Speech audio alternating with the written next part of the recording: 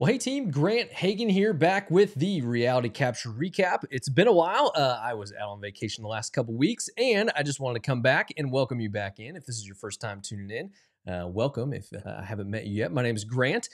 We do this once a week, which is our recap of all things in the world of reality capture. We cover these 5 topics over here to my side. Welcome back in.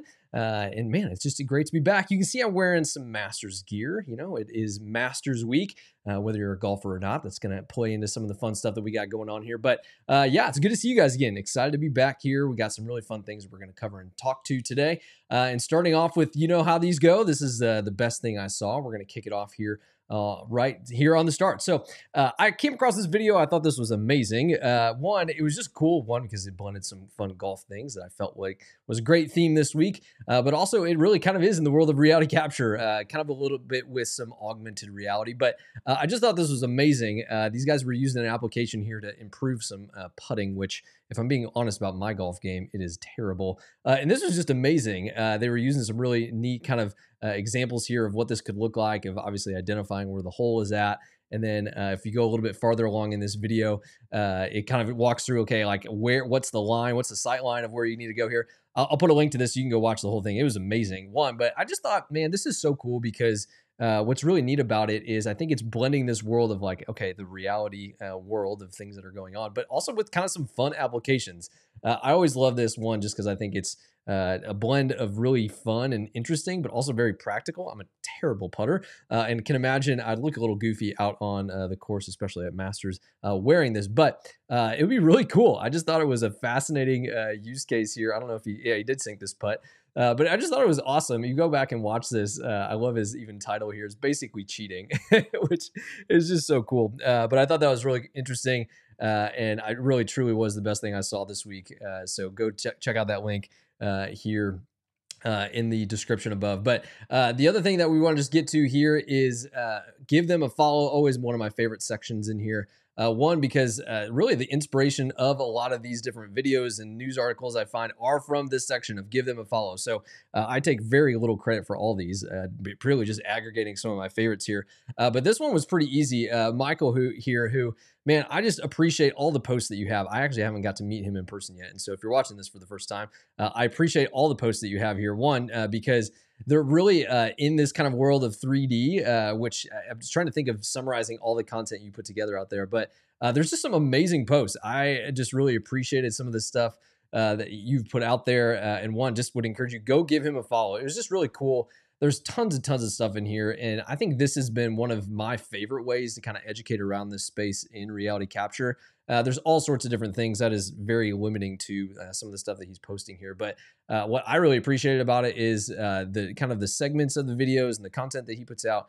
Yeah, just really appreciate it. Again, I haven't met you in person yet, but fan over here of the content you're putting out, and just appreciate. I know this is not easy work to just compile all these and put them out there, but very engaged with on post, which I always just appreciate, and seeing the comments and the threads and stuff like that too. So Michael, really appreciate the content that you're putting out going, because I think it's great, and just keep it up. And I hope more people will follow you and give you some shout outs as well in that. So let's move down into who's crushing it. Another great section in here. This one was pretty easy this week. Man, busy week this week with announcements and teaser posts. And one of those was the DJI Avata 2. I am a huge fan of this product. I was waiting to get into this space of FPV flight. And really, you may be wondering, okay, well, how does this deal with reality capture? We talked about it in a couple sessions ago on just how a lot of folks are using this for indoor capture, which is super exciting because I think it brings this space of FPV, which is traditionally pretty challenging to do if you're going out and building kind of some of these different tools and equipment. But this is really an all-in-one package. And to steal this here, total package from what DJI is saying. But I personally had the Avata 1s, which were amazing. And what I'm excited about is anytime DJI is coming out with a second generation or improving on their product, they clearly are crushing it here. And so I am super excited. Many of you guys have reached out and kind of asked like, hey, have you tried it and tested it yet? I haven't personally. And I heard from a buddy this week who did get it. And I just appreciate, hey, this is awesome. Just kind of some of your guys' feedback about this. I also found a quick little video of like, okay, what are some of the improvements? We've talked about Billy Kyle on here a couple of times. He gets access to some of these different pieces of hardware pretty early. But what I really appreciate about Billy's video here, if we kind of get to a little bit farther along, is he was talking about really just how much better it is in low light and kind of changing light conditions. And that's really what made me think about how this is going to be really helpful in the reality capture space. Is transitioning from outdoors to indoors, especially if you're doing inspections like this, is really, really tough.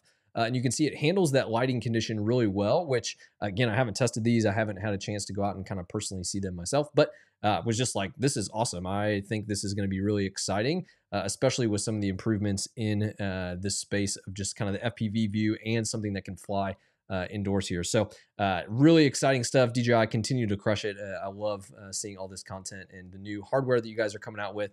And so much appreciate that. Let's get into on the horizon. This has kind of always turned into a little bit of a kind of teaser, I guess, section. I don't really intend it to be, but these are just kind of rumor mills or events that are coming up. But what I wanted to show here was the exciting kind of teaser announcement from our friends over at Insta360. And this is, it looks like a new camera that's coming out. And I think we had mentioned this a couple weeks ago about the X4, which it seems like a lot of the rumors that are coming out to be. But always love a good teaser post, one, because I think there's some cool content that's in here, but two, it kind of alludes to some of the new things that are going to be in this. And so the kind of talk of the title here is 8K, which I think is really exciting because anytime resolution is improving is always a huge win. But what I'm really curious to know is really about kind of some of the different improvements in the time, I guess, what do we call it? Like a time lapse sense. Those are also what we use to really do some of our walks with construction and really ground-based capture. And so 8K is great. I think I'd love to even see that more. More resolution is awesome on that front. But on the horizon, I'm just excited. I think this is next week on Tuesday, the 16th, if I'm doing my calendar math right. But yeah, just really excited about this. I think this is going to be a really exciting thing in the ground capture space, especially for reality capture. And anytime we're doing more frames, more pixels, which all this is talking about, I think it's just going to be a really exciting thing to talk about. So on the horizon, check it out. I think Tuesday, it looks like that's when some more stuff is going to be announced on that front. So excited to dive into that there. Let's get into the last part here on the hot take.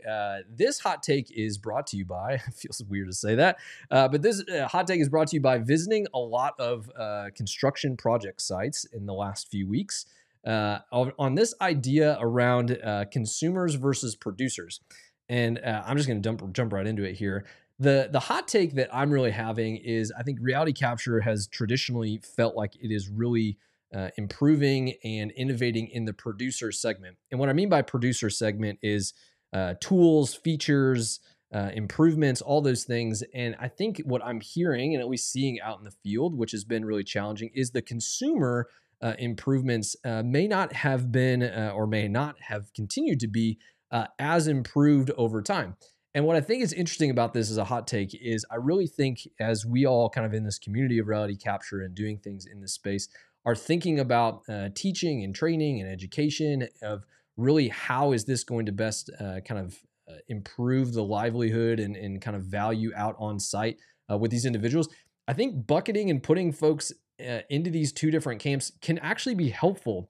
And what I mean by that is I just don't think there's been enough love on the consumer of reality capture data than I think on the producer side. Producers being folks that are using the hardware, going out, aggregating the data or processing the data. That's what I'm kind of labeling as a producer. On the consumer side, I'm talking about people that are purely just consuming the data, the visualization, the on the mobile device, organizing in a way that is helpful for them. I think what it's just fascinating to hear is I would love to see some more love for the consumers of reality capture data. And the reason hot takes is in this section here below is really to hear your comments. I'm very curious if you feel like there are tools out there that are really doing a very good job in this consumer idea and mindset of the data. And so my timer is almost up here and I only have 2 minutes for this segment, but I just thought it was really interesting. Would love to hear your thoughts on tools that you're seeing out there that are really, really crushing it in the consumer mindset, which I just think is really fascinating to think about as we think about growing reality capture in this space. So my 2-minute clock is up. All my graphics are flying off the screen here. But yeah, I just thought this was really interesting. And I hope that some of these segments are really interesting to you and that you find some of these topics insightful.